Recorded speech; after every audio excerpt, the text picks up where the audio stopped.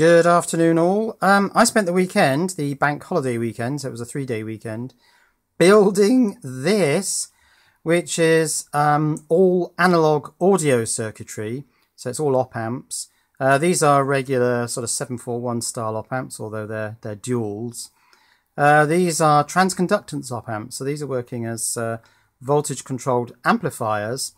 And I've built 6 identical or very similar channels. So these are dual chips, so that you've got 1, 2, 3, 4, 5, 6 channels. And I've built 6 different filters. So this is all part of the vocoder circuitry, because this bit I hadn't actually played with yet, and I wanted to just try this out and see what the effect was. So I'm putting some music through here. This is the input socket.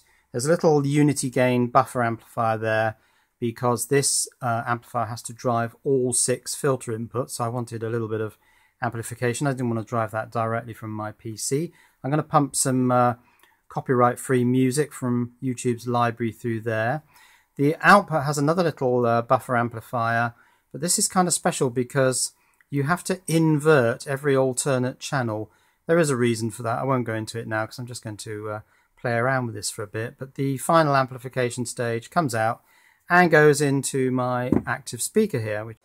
So if you look at the vocoder circuitry, all I've built are 6 of these filters with different capacitor values primarily. The resistor values don't vary much. I think this one here, there is a little bit between the 6 filters so that they are precisely tuned to the frequencies that the designer originally wanted. This is the VCA. It's an OTA, it's an operational transconductance amplifier, or a transconductance op amp. I've put this transistor in, which is supposed to convert from a voltage to current control, and my pots are these pots here, so that we can vary the voltage a little bit on this emitter, and therefore the current flowing into the OTA. Now I've turned all these pots so that they're slightly on. If you turn them too far, then everything seems to distort. So obviously the voltage is going into these transistors. You can see the 6 transistors, sort of see them laid out down there. It can't be too high. If they go too high, it just seems to distort. I don't know why. Now if I put my finger on plus 12 volts and just touch these input resistors, we can get some sort of microphonic sound. So there's the top filter, about 1.5 kilohertz. Next one, next one, and then the bottom one. So you can hear the frequencies that these are tuned to.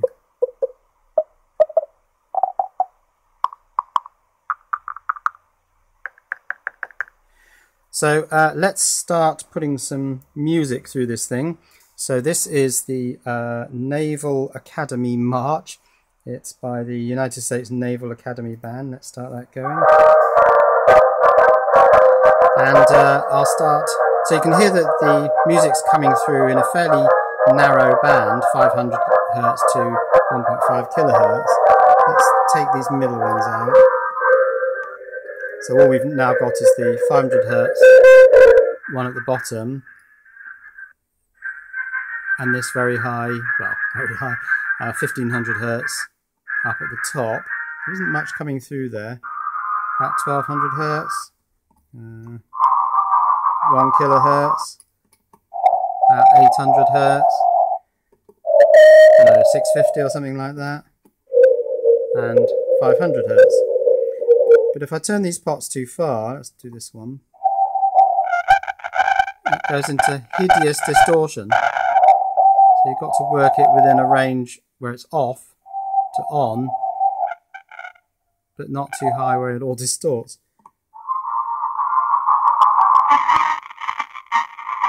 If I go too high, yes, that's pretty nasty, but there, that's fine. That's just coming through the filter intact. So let's turn all these on again. And there's our sound somewhere between 500 and 1500 Hertz. Now in the finished vocoder there are 14 frequency bands. 12 of them are these bandpass sort of notch filters. the bottom one is a low pass filter and the top one is a high pass filter. I've only got space on this quadruple breadboard to put 2 more filters, even if I wanted to build them. They take ages to build because you've got to find all these components and they're different for each filter. So it took me pretty much 2 days to put all this on the breadboard. I could add a couple more filters, but even then they don't go very high in frequency. The top filter, or the one below the high pass filter, is actually only centered on about, or something less than 5 kilohertz. So this is a range really for encompassing the frequency ranges for speech, because after all the vocoder is a speech to music kind of processor. And in the finished unit, these filters here, which are the ones I've built, all 14 of them, are duplicated for the speech analysis section. So the speech comes into 14 filters, split into 14 bands, and then the level of that is determined here by this rectifier and smoothing circuitry, and then that DC level, well, it's a varying level, varying with the amount of speech in that band, is used to open and close the voltage controlled amplifier to let the same frequency of music from another source through to the output. So if I wanted to build the whole vocoder on these breadboards, I'd probably need 3 or 4 of these quad breadboards. I suppose it could be done. It would just be a colossal amount of work though. So I did this breadboard layout because my construction of this project on these proto boards had kind of stalled, because I keep changing my mind on quite how I want to lay these op amps out, and whether or not I want to deviate from the original design and start using dual op amps or even quad op amps, because there's a significant saving in space using quad op amps. And I was kind of interested in how the layout of these filters actually worked in practice. It's hard to do here. I suppose I could have done it on some sort of CAD, but I thought, well, why not build the thing and have a play with it and try it and see if there's any issues with it.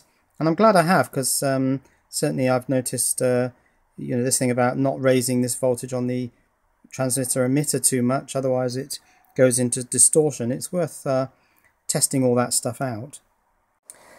So I'm hoping that having breadboarded a fair chunk of this vocoder all laid out open like this, that's kind of informed me on where I go with the construction of all this stuff on these little prototyping boards. I hope that's the case. I certainly enjoyed the couple of days it's taken me to lay all this out and put all the interwiring on and make it actually work, and then of course just playing with it and tweaking these controls to raise and lower the amounts of each of the signals at these different frequencies through to the output. It's been a lot of fun. I hope that pushes the vocoder project forward. Cheerio.